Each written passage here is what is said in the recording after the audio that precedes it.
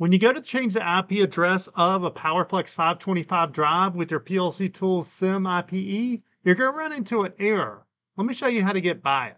If we go to Discover Device and find our Powerflex 525 and click OK, and we're going to replace an address, and I'm just going to try to change it to 12, and then we're going to go down and execute replace. And it says command not supported. While it doesn't support the commands needed to do a replace address, it does support the enable boot P. So I'm gonna hit cancel, and instead of replace an address, I'm gonna enable boot P. In order for the drive to initiate their boot P request, we are gonna cycle power. Now let's hit discover device, and we will find one is making a boot P request. Click OK, and now I can take it to 12.